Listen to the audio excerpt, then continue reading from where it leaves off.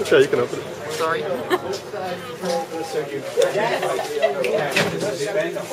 Cameraman. Yeah, right. If you can find like a step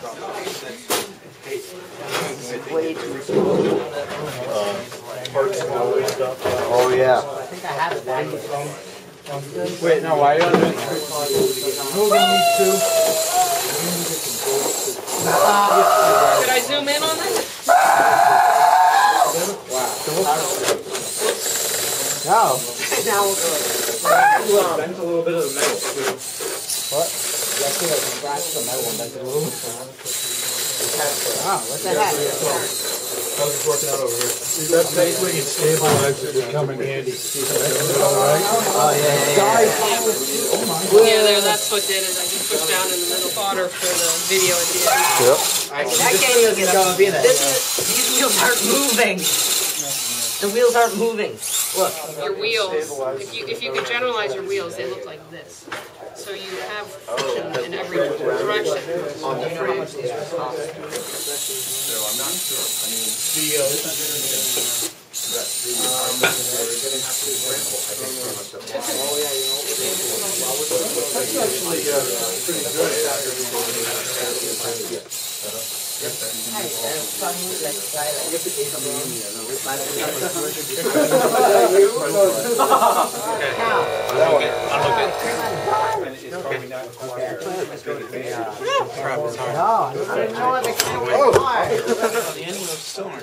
Yeah, the little wheels aren't turning.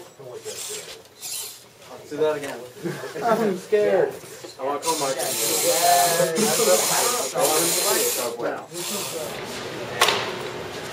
Oh, I have to take it. Ready? Why is it 12? Oh! I'll be so scared to So put my I hand haven't seen one. Fire it off.